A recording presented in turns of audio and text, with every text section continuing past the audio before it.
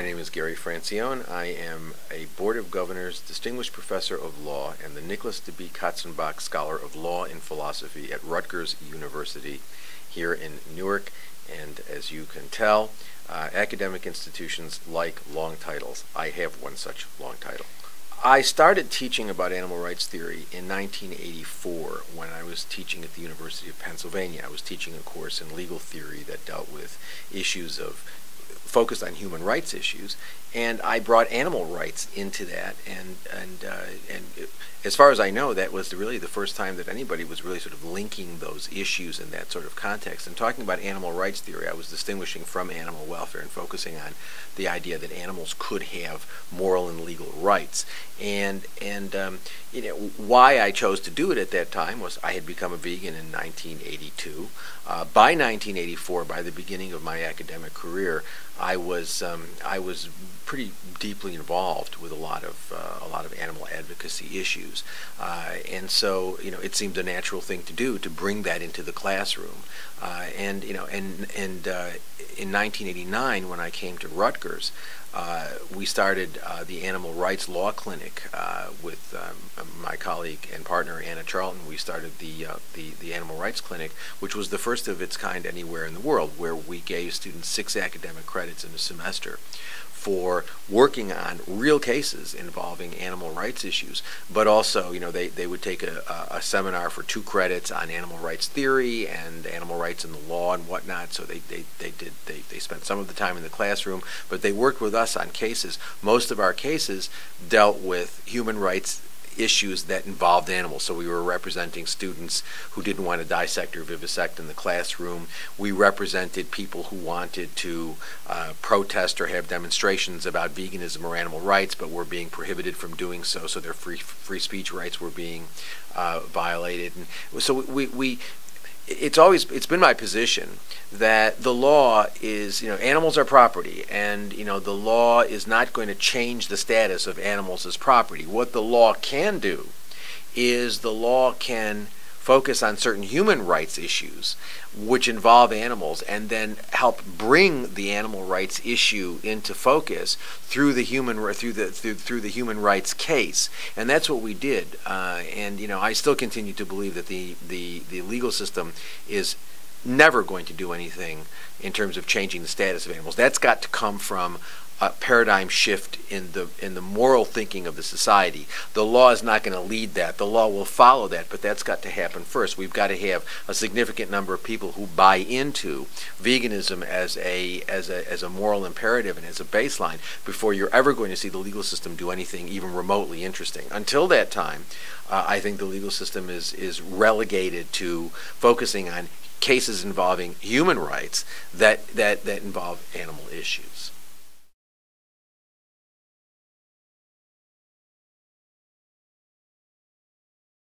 At the World Vegan Summit, I'm going to be doing several things. I'm going to be doing a presentation, I believe right at the opening of the conference, on the abolitionist approach to animal rights, and then I'm going to be doing some workshops with animal advocates.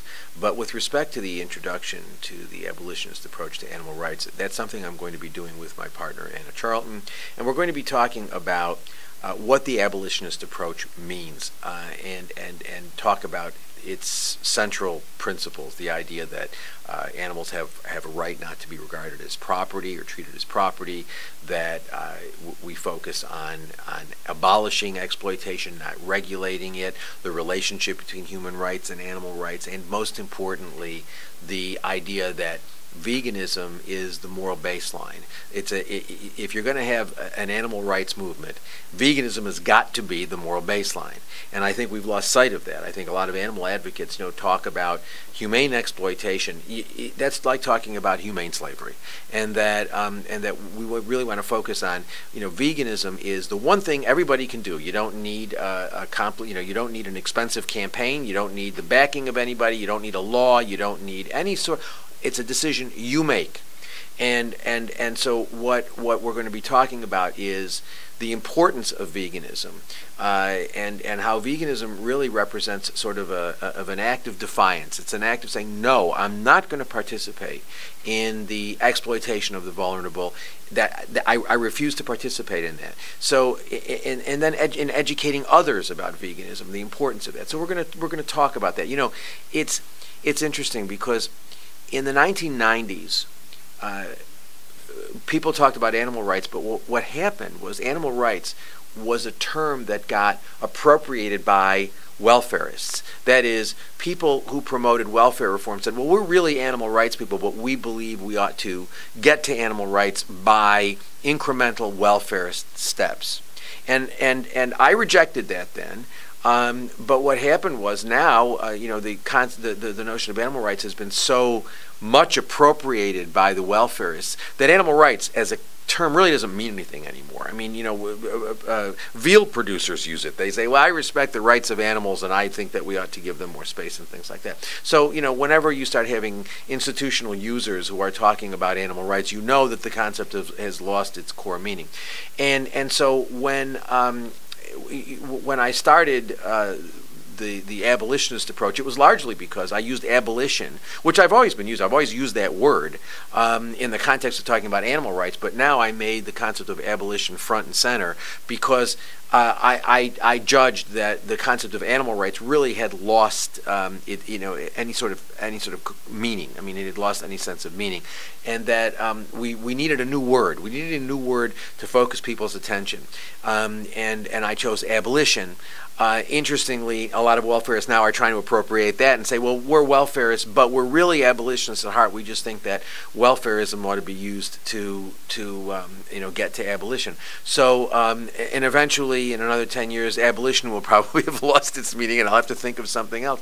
But for the time being, I'm focusing on abolition because abolition really is the core concept of what the animal rights notion was. I mean, when we were talking about animal rights, although it was a somewhat undefined notion in many ways in the 80s and early 90s, but the concept of abolition was emerging from that, from animal rights.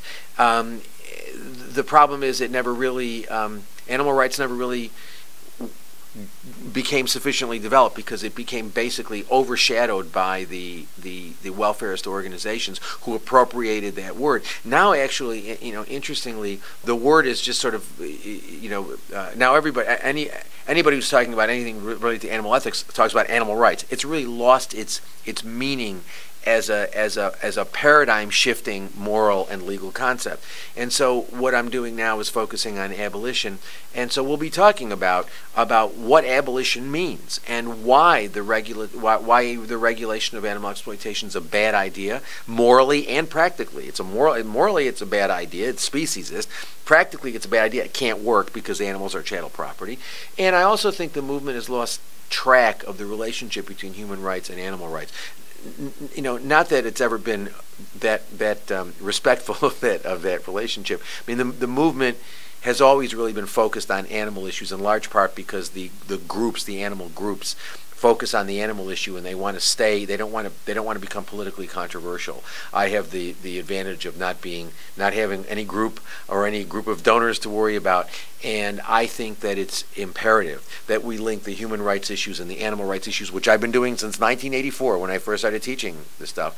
I've been linking the human rights issues and the animal rights issues. I reject sexism. I reject heterosexism. I reject racism, and I think that look, the reality is, speciesism is wrong because it's like these other forms of discrimination. It otherizes non-human animals in the same way that racism, sexism, heterosexism, classism otherizes other groups of human beings. If we reject speciesism because it's bad like these other forms of discrimination, we have taken a position, whether we want to acknowledge it or not, we must take a position that these other forms of discrimination are also wrong. So I'm going to be talking, we're going to be talking a lot about that.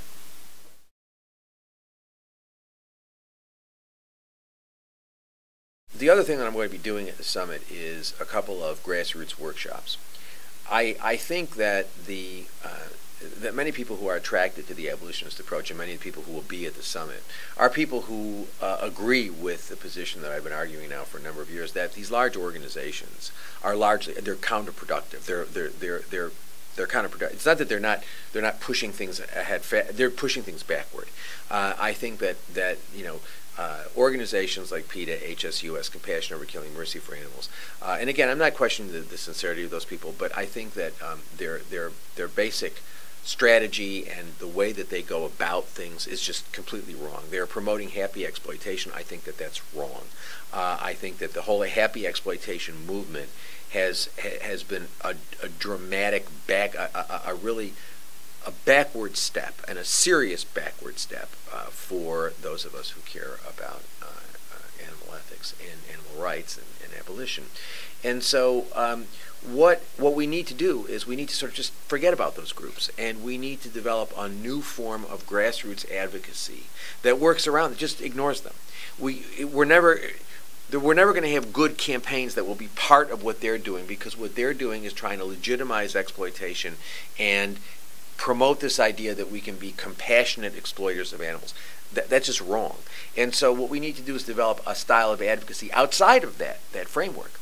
And so that's what we're going to be doing. I'm bringing together a number of people who have had experience in doing grassroots advocacy and abolitionist advocacy, and they're going to be there, and they're going to be sharing their experiences, and we're going to, I think, do some role play. I was thinking that perhaps one of the things, we haven't completely finalized what we're going to do at these sessions, but one of the things I was thinking of doing is sort of doing a very brief sort of presentation of what I do when I talk to groups of non-animal people about animal issues. How to teach people about the animal, about abolition, without ever really getting into anything complicated or into talking about abolition in any sort of formal way, but just talking about the whole animal, about the abolition of exploitation without getting deeply philosophical or into the politics of the rights welfare movement. That's helpful to sometimes to discuss, but just focusing on, we think animals matter. If we think animals matter, the one thing that's clear is that we can't continue to eat them, wear them, and use them.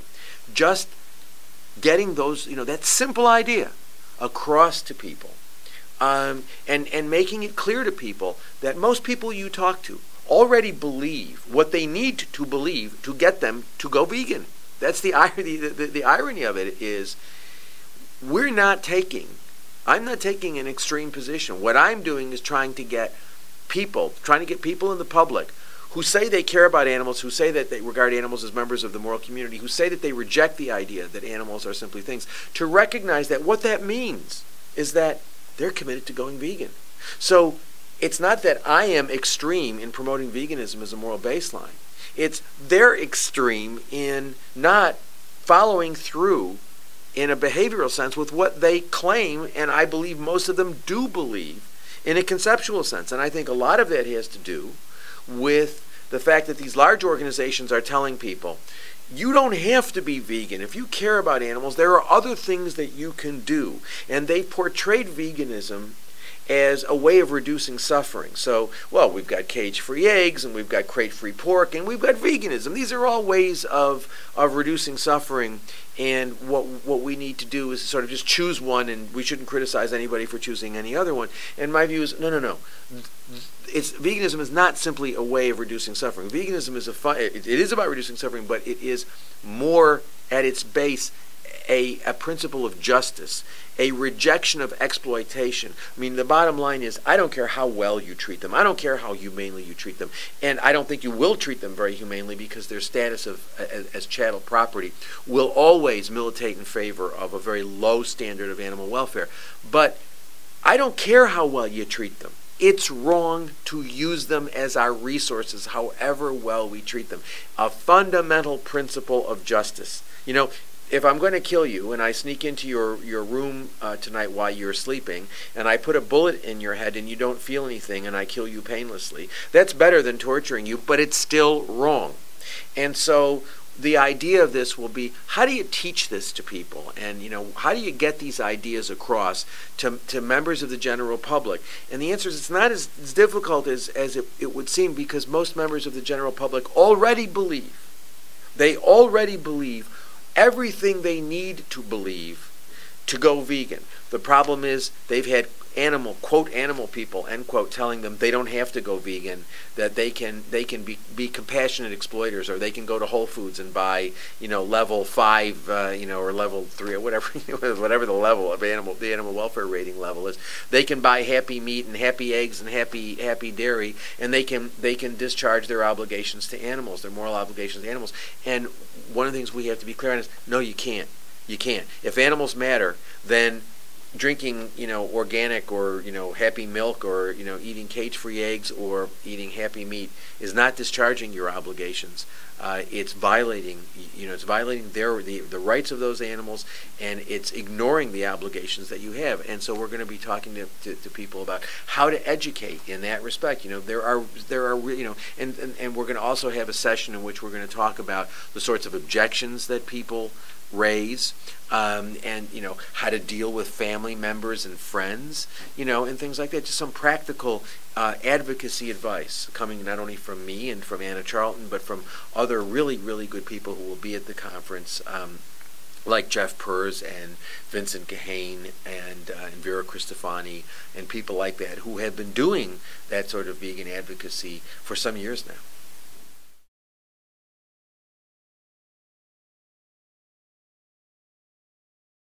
I became a vegetarian in 1978. I visited a slaughterhouse. I have no idea what went on in the slaughterhouse, so I saw one, and I stopped eating meat. I ate fish, I think, for another year, until I read something about fish being able to feel pain, so I stopped eating fish. And I'd never actually, in 1978, 79, I'd never heard the word vegan. And I met someone in 1982 who told me about veganism, and that was it. Okay. Not at all. Can you speak up just a tiny bit? Yeah, sure. Yeah, thank you very much. I became a vegetarian in 1978. I visited a slaughterhouse, and I stopped eating meat, all meat, immediately. I still continued to eat fish for another year or so, until I read something about fish being able to feel pain, and so I stopped eating fish. I had never heard the word vegan up to that point. I'd never heard the word vegan. If you had asked me in 1979, 1980, what's a vegan, I would say I don't know. Now, obviously, Donald Watson had coined the term in 1944, but I really was not familiar with. I didn't know what a vegan was, and I thought that if you stopped eating dairy and eggs, because what happened was when I stopped eating meat, I increased my intake of dairy and eggs. And so I thought, well, I'm not eating meat, but I'm eating this stuff, so I'll get my protein. And then I met someone in 1982 who educated me about veganism, and I became a vegan immediately. I mean, it wasn't something that I transitioned into. I mean, I had a discussion with somebody on a Friday night in October of 1982, and on Saturday I was a vegan. And I've also my partner became a vegetarian with me, and we became vegans together because she had never heard of what neither of us was aware. Both of us, I think, thought that you would really jeopardize your health if you stopped eating all animal protein. Little did we realize that you jeopardize your health if you don't. But anyway, so we became vegans. We became vegetarians together. We became vegans together, and we've been vegan since 1982. And why I think it is important. I mean, I think that I think veganism is the single most important thing that anybody can do who says they care about animals. If you say you care about animals, it's not a question whether you love them or not. I mean, that's irrelevant. I mean, what's relevant is, do you think that they're members of the moral community? Do you believe they have moral value, or do you think that they are just things that exist as our resources? Those are the only two choices. Do they have moral value, or are they things that have no moral value and that exist only as resources? If they have moral value, then we have no right to be eating them, wearing them, using them, exploiting them in any way. Then, if they have moral personhood, as it were. It doesn't mean that they're human. It just means that they're moral persons, i.e., they count morally. If they count morally, we cannot justify eating them, wearing them, using them. And so I think veganism, I see veganism as basically the baseline. I mean, it's we may have other obligations to animals. We may have to go further than being vegan. We may have to do other things. But if animals matter morally, the least that we can do, and the least that we're obligated to do, is to go vegan. And so I think, and I think that veganism in many ways is it's important not just for how we feel about animals, but I think that it's important to, many of us claim to care about nonviolence. Well, if you're putting violence into your mouth, words of nonviolence coming out of your mouth really don't make a lot of sense. And so, I see veganism as really representing the principle of nonviolence applied to others, non-human animals who are sentient. To ourselves, we have an obligation to ourselves not to harm ourselves, and I think that by consuming animal products we do so. And we have an obligation to all sentient beings who depend on the environment, human and non-human animals who depend on the environment. Animal agriculture is destroying the planet. So, it's not that I think that rocks or trees themselves have any sorts, or plants have any sorts of rights, because they're not sentient beings. But there are humans and non-humans that depend on those water bodies and plants and trees and whatnot. And we have an obligation to all sentient beings. And the environment is being devastated by animal agriculture. So I see veganism as representing a real commitment to nonviolence, to others, to self, to the environment. And I think that, you certainly have to, veganism is not sufficient to be living a nonviolent life. That is, you have to do more, I think, than be vegan to really live a nonviolent life. But veganism is necessary to a nonviolent life. It may not be sufficient, but it certainly is necessary. And so I see, I see veganism really as the individuals saying no to being a bully, no to exploiting the vulnerable. It really is an act of defiance. It's an act of nonviolent defiance, saying, I've been taught to exploit animals. I've been taught that, that animals don't matter, and I'm rejecting that. And one rejects that by going vegan.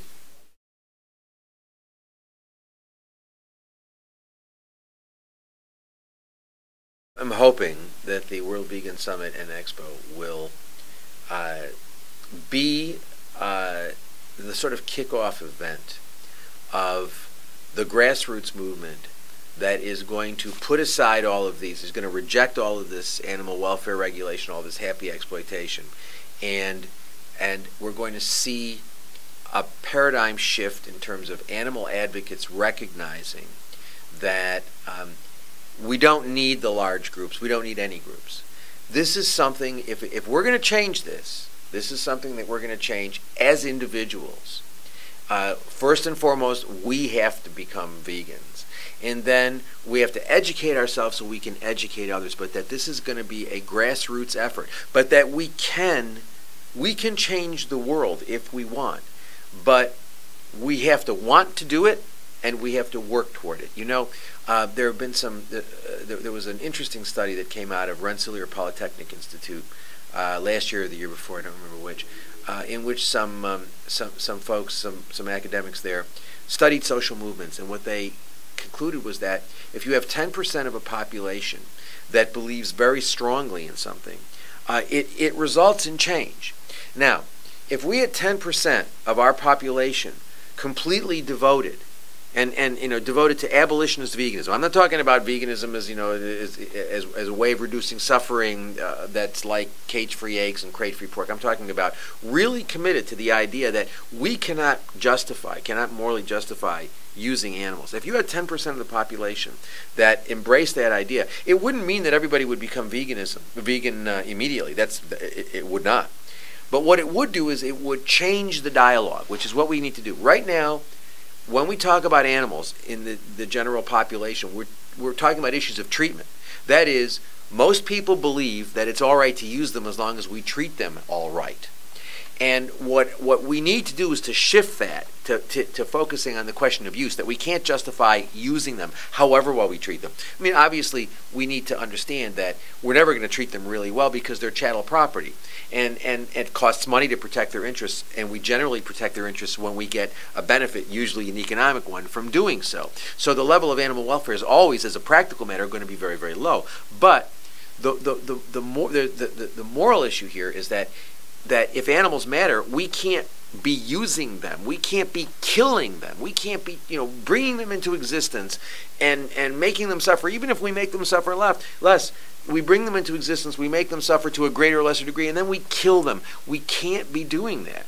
And so if we had 10% of the population that understood that and embraced that, what would happen is you would see a change in the discussion. We would be talking about the use of animals, and we'd be moving away from this idea of, if you make the factory farm a little better, if you get rid of what these organizations call the, quote, worst abuses, end quote, then it's okay. If you get, if you go and you buy it at Whole Foods or some other purveyor of Happy Death, then it's okay.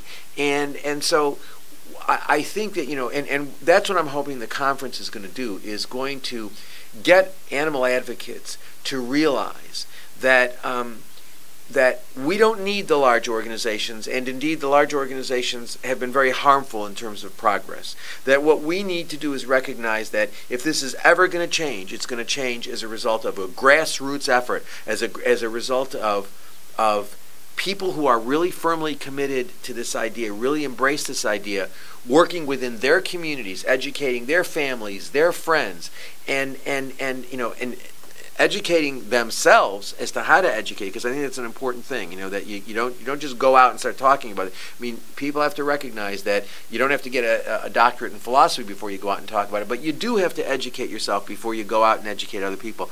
But the whole point of the summit's going to be, we need a grassroots movement. We need an intelligent an intelligent, articulate grassroots movement that can go out there and educate people and get them to see that they really believe, everything they need to believe to go vegan, and that the ideas that we're articulating are not extreme ideas. If anything, what's extreme is that we teach our children to love animals at the same time that we teach them that eating them and exploiting them is okay. So we're teaching our children that loving and harming and exploitation are consistent. That's extreme.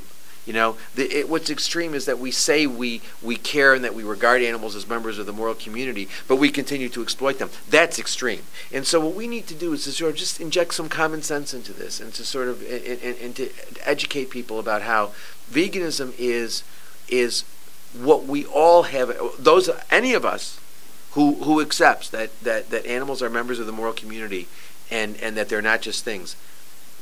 You're committed. You're committed to the idea of veganism.